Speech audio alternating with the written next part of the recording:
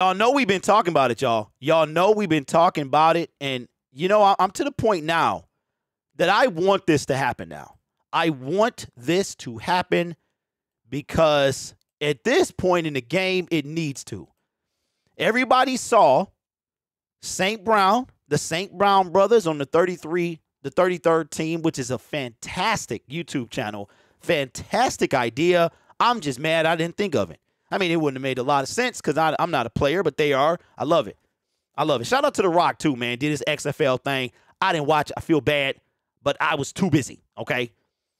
But Jalen Ramsey keeps coming up in conversation. And St. Brown shot his shot trying to recruit Jalen Ramsey. Shout out to Mr. Poole, who showed me the clip. He sent me the clip, but I ain't watched because I'm so busy. I be driving a lot. And if you ask my wife, if you send me a text while I'm working, I probably won't respond. She'd be like, did you get my text? I'll be like, you send me a text? And it's sad because my phone is my life. Like, it's literally, I'm like the Adam Schefter of the gig econ world, right? But Mr. Poole sent me this information, man, from the Pro Bowl when Jared Goff was mic'd up. And wasn't it cool to see Jared Goff relaxed in a relaxed setting? I think he get married this year. I don't know. Shout out to Kristen. But Jared Goff, Amon-Ra St. Brown, Jalen Ramsey was yapping it up at the Pro Bowl on the sideline. Now, it's no coincidence that St. Brown says something, shoot a shot with Jalen. Hey, man, I'm here. You might get traded, bro. You might get released. Hey, come to Detroit, bro. Come to Detroit, bro. Now, here's my thing. I say yes. I'm at the point now. I went from no.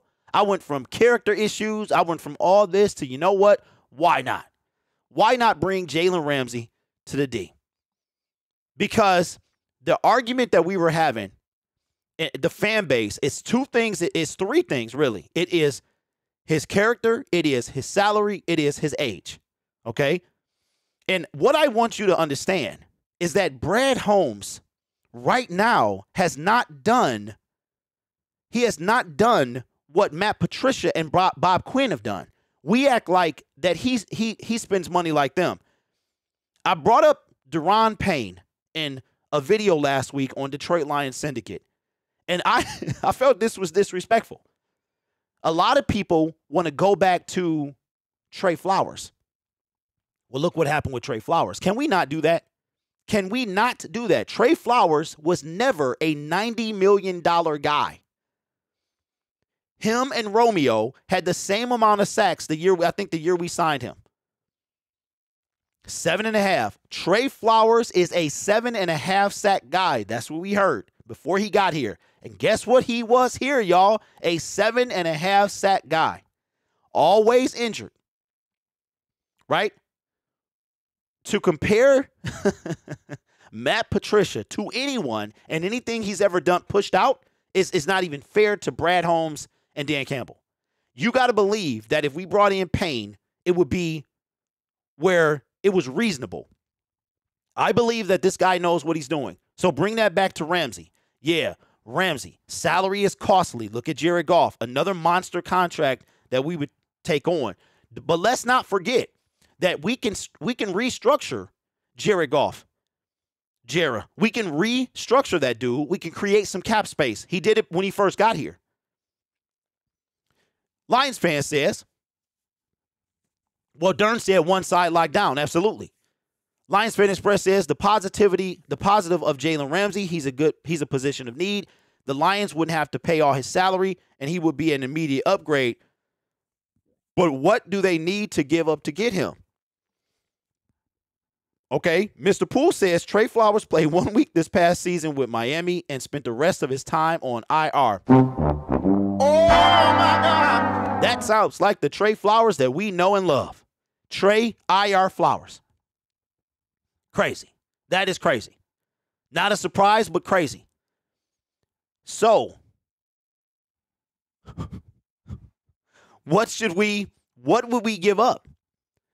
Okay, question to the chat and the viewer watching this on playback. Do you think the Minnesota Vikings got fleeced for either both the Jameson Williams trade and the TJ Hockenson trade? Do you think we fleeced the LA Rams to trade Matthew Stafford?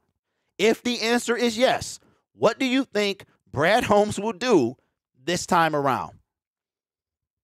Right? What do you think he will do? He got a fleece up his sleeve, if that's the word you use. Now, I never really use that word. But my point is, Brad Holmes will work something out. You better believe it. And let's not forget that Jalen Ramsey can also want to come to Detroit. Now, for everyone who is watching this, I want you to remember this from here on out.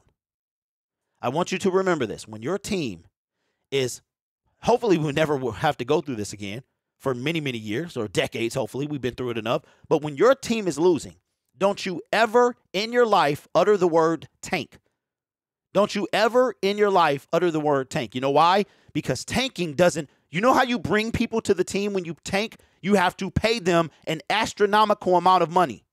But you know what brings them to your team? Winning. You know nobody wanted to come here with Matt Patricia. You know everybody wants to come here with Dan Campbell.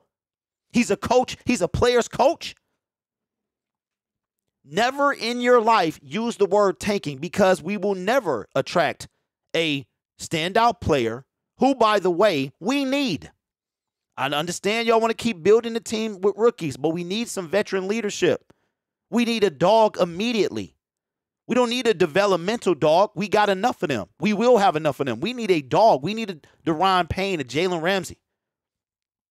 I am all for this, 100%. Have you seen our cornerback room? Have you seen it? Have you seen it? Yes, we're going to upgrade it in the draft. But even then, we need some help. We're going to have 2 rookie corners out there. They're not going to be Sauce Gardner. By the way, he shouldn't have run Wooker. I'm just saying. He shouldn't have won it. I'm just saying. I'm never going to let it go, NFL. I'm never going to let it go. Completely unrelated. Now, that is what the Panthers are the next to get Holmes. So my thing about this is I'm a big character dude. I was the first one, and I will admit it, to say that I don't think this is going to happen because Jalen doesn't fit the team. And then I said, okay, well, Derek, take that out of it. Let's look at it from Brad Holmes. Let's look at it from, and then St. Brown comes out. I'm like, so I'm starting to think of it. You know, I put the hand to the chin, got the little thought bubbles above my head. And I said, well, that's the Jalen Ramsey we see, because I immediately thought of him and Golden Tate, right? But then I'm saying, okay, you know what? If he comes here, then that means that Brad Holmes believed in him. Brad Holmes knows him better than I do. Who am I, right? So that's what got me to kind of thinking about this. Then I thought about Jeff Okudah, Amon-Ra, how terrible he was. He was so bad we didn't even see him. And how an upgrade in the secondary, an upgrade at the linebacker position, and an upgrade in the defensive line, and we are leaps and bounds better than we ended 2022 on. So for me, I'm all for it. And if Amon-Ra St. Brown is for it too, hey, just point him in our direction, man. I am 100% sure that Brad Holmes knows how to work this thing out. I'm going to just say this. My wife told me the other day, and I ain't trying to be funny, y'all. I'm not trying to, I'm funny is what I do naturally, but I'm not trying to be funny with this. I'm being real. My wife told me the other day, told her I was sleepy, right? She was like, I can tell you got bags under your eyes, right? Brad Holmes got some of the biggest bags I've ever seen under his eyes. I'm not trying to be funny. I think that's because he never sleeps. He never sleeps. He's always worried about the next step. And maybe Jalen Ramsey is in there somewhere. So I'm just saying, don't close the door on Ramsey to Detroit. I'm trying to tell y'all, we have not had a splash yet. We have not had one. And you will see one in Brad Holmes' tenure in Detroit. Believe that.